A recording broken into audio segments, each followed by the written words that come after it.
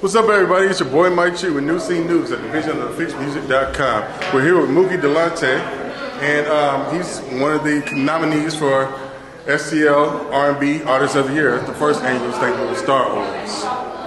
So, are you performing tonight? Yes, I will be blessing the stage tonight. Okay, tell us a couple of your singles you've been working on here lately. I got a single called Yes Man, a single called Love on Top. You know, I kind of got like the 90s flavor of R&B that I like to bring to the table. You know, so it's something to look forward to. Okay, well, I can tell you've been working hard. Congratulations on your nomination, and we hope you win. Oh, thank you very much. Yes, sir.